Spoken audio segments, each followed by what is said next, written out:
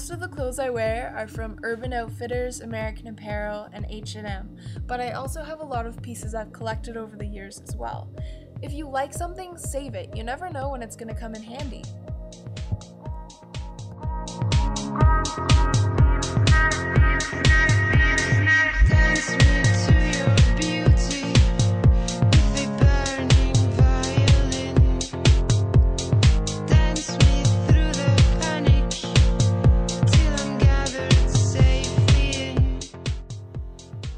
Take risks. Honestly, no one else in my school except for me and Daniel wears suspenders, and that drives me insane because they're so much fun.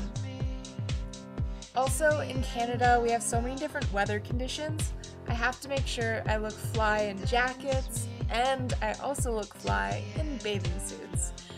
This is a big deal for me just because of my shape, so I have to make sure that I have something that works when I'm feeling big or if I'm feeling extra sexy.